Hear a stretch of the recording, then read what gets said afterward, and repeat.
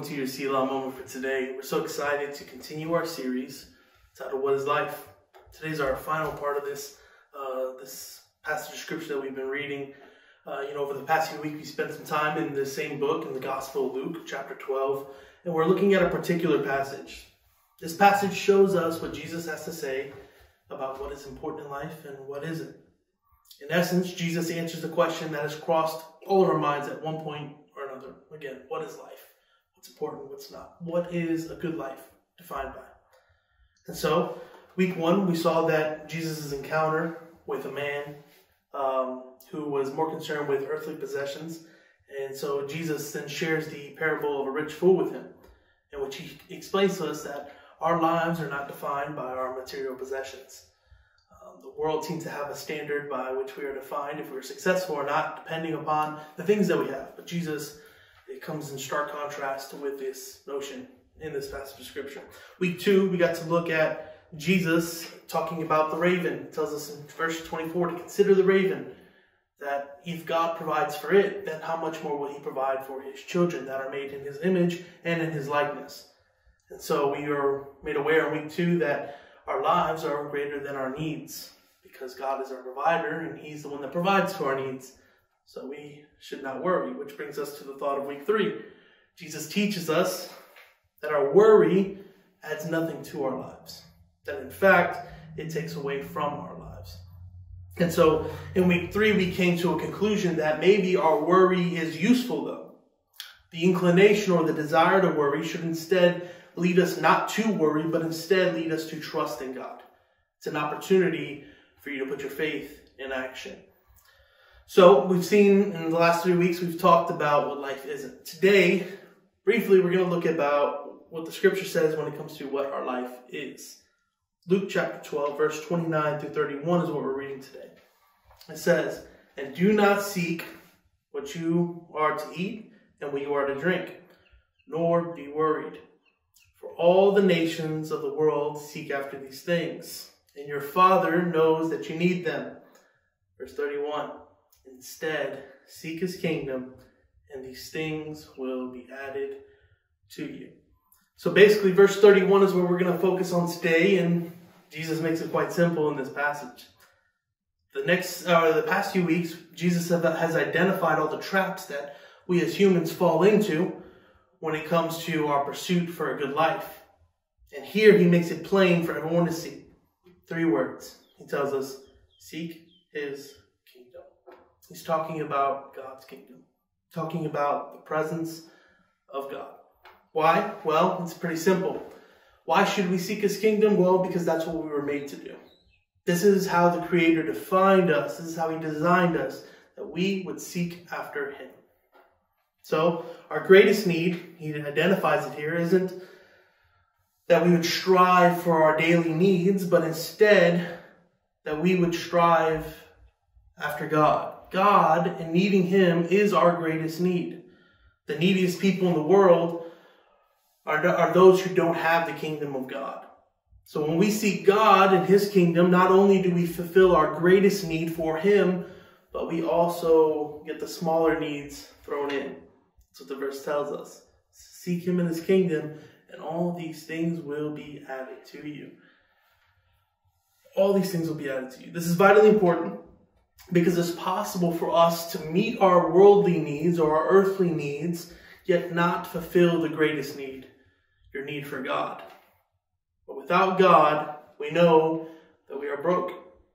That makes me think about a passage of scripture, Mark chapter 8, verse 36. It says, "For what does it profit a man to gain the whole world and forfeit his soul?" Or some translations say lose his soul. Our lives are more than stuff. We've seen that from week one. Our lives are more than our needs and worrying about the things we need. We've seen in week 2 and week 3. And our lives are made to seek the one who made us and to live in relationship with him. So it's quite simple today. You were made to seek the Father. You were made to live in community with the Father. This is what we are called to do. And so I think in identifying the question, what is life? What's important about life? Well, we have to seek the one who created our lives in order to find that answer. And his answer for that is found right here in the scripture. Seek him. Seek his kingdom. Seek his will. Seek his purpose. So I want to share with you a passage, the same passage of scripture, but in a different translation. It's the Message translation, which was written by Eugene Peterson. And I think it's brilliant in describing exactly what we're talking about here today. So I want to share it with you. It says, what I'm trying to do here is to get you to relax. Not be so preoccupied with getting so that you can respond to God's giving. People who don't know God and the way that he works fuss over these things. But you know both God and how he works. Steep yourself in God reality, God initiative, God provisions. You'll find your everyday human concerns will be met. Don't be afraid of missing out. You are my dearest friends. The Father wants to give you the very kingdom itself. Then verse 33 through 34 says, be generous, give to the poor, get yourself a bank that can't go bankrupt, a bank in heaven far from bank robbers, safe from embezzlers, a bank you can bank on. It's obvious, isn't it? The place where your treasure is the place you will most want to be and end up being. That reminds me of that song we were talking about. Where you invest your love is where you invest your life. So if you find yourself listening today and you have a hard time parting with your earthly possessions, I think this passage is for you. It tells us here that there are things much more important than these things.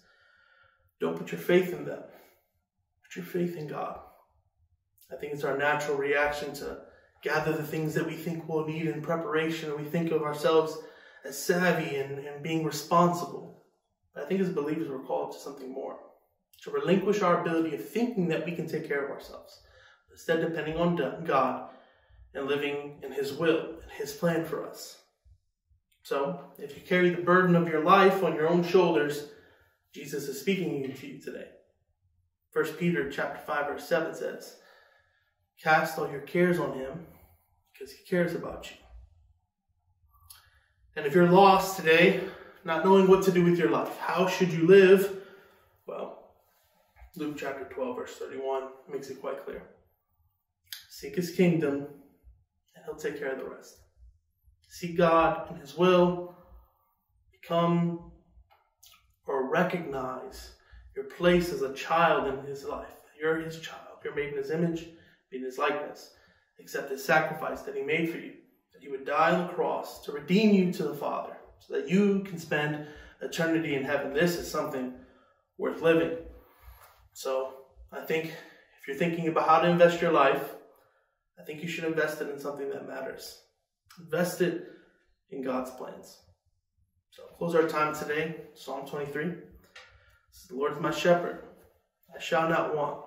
He makes me lie down in green pastures. He leads me beside still waters. He restores my soul. He leads me in paths of righteousness for his name's sake. Even though I walk through the valley of the shadow of death, I will fear no evil, for you are with me. Your rod and your staff, they comfort me. You prepare a table before me in the presence of my enemies, and you anoint my head with oil. My cup overflows. Surely goodness and mercy shall follow me all the days of my life, and I shall dwell in the house of the Lord forever. So, go about your day knowing that you have a Father in heaven who cares for you, who will provide for your needs. Your job is simply to submit and to do his will, whatever he's leading you to today. And the specifics of that can be found through the scripture and through prayer. So, God bless you. Hope you do well. Enjoy the rest of your day.